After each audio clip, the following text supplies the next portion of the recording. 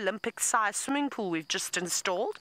Are you ready to see the Olympic-sized swimming pool that we've put in? It's really fantastic. You know, I just love it, the way and how quick the teams in South Africa are at working. I'm just going to pull off the road slightly. Back here we go. Look at this, Boris in his new Olympic swimming pool. How crazy is that? It is huge. I didn't know that Twin Dams could get this full.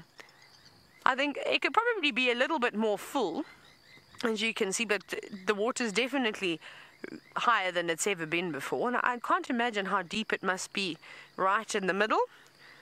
It might be really cool if we could get something like a hippopotamus in the water, just to give us an idea as to how deep it is. Or Jamie's going to have to come here and do a bit of swimming, maybe a bit of synchronized swimming.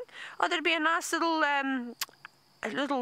join up between maybe Jamie and the crocodile and Boris. They could have a great day. And it looks like Boris is absolutely thrilled at the moment with all the water that he has. And I think he will, because he doesn't seem to be fond of the vehicles too much. Every time he's out basking in the sun, today he'll not be basking. Well, right now he won't, because it is very cloudy still.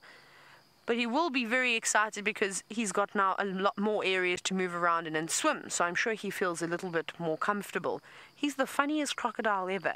So relaxed with people on foot, but bring a car near him and he zoots on off back into the water again.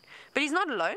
He isn't the only one at the Olympic-sized swimming pool, which we now have on Djuma. There's also a blacksmith lapwing just to the right of your screen, standing and looking very, very pretty on this fine day. And of course, as I say that, it sort of starts preening its wings. So I suppose that's the equivalent of a hair flick, maybe?